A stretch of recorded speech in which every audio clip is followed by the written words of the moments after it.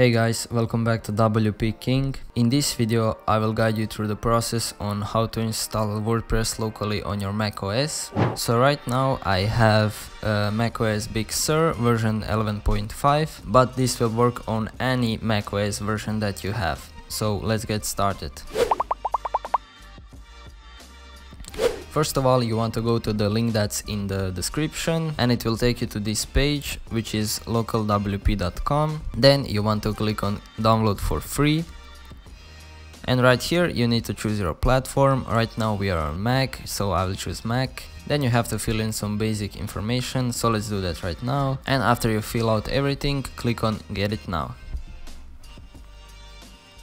So the download process will start. This might take a couple of minutes depending on your internet connection, so I will get back to you once this is finished. The download is finished, so let's click on that.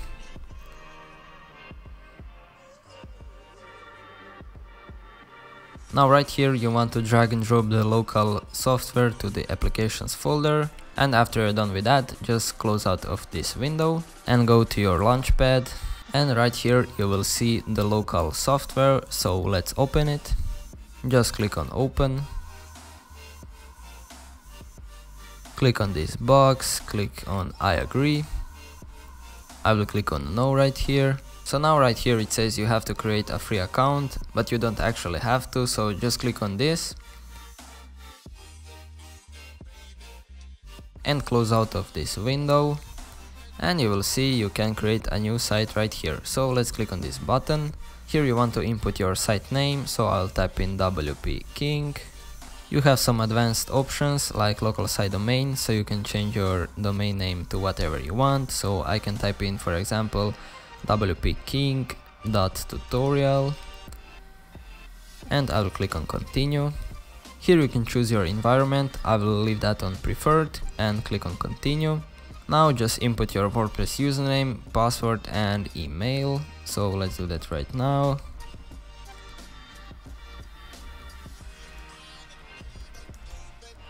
And after you're done with everything, click on add site. Now this software will create a WordPress website in the background, and this usually takes just a couple of seconds. It might ask you to input your password, so let's do that right now. Just click on OK. And as you can see, we have a green circle right there, and we can click on open site. It will open up your website, and as you can see, this is the new website we just made that is hosted locally on our Mac.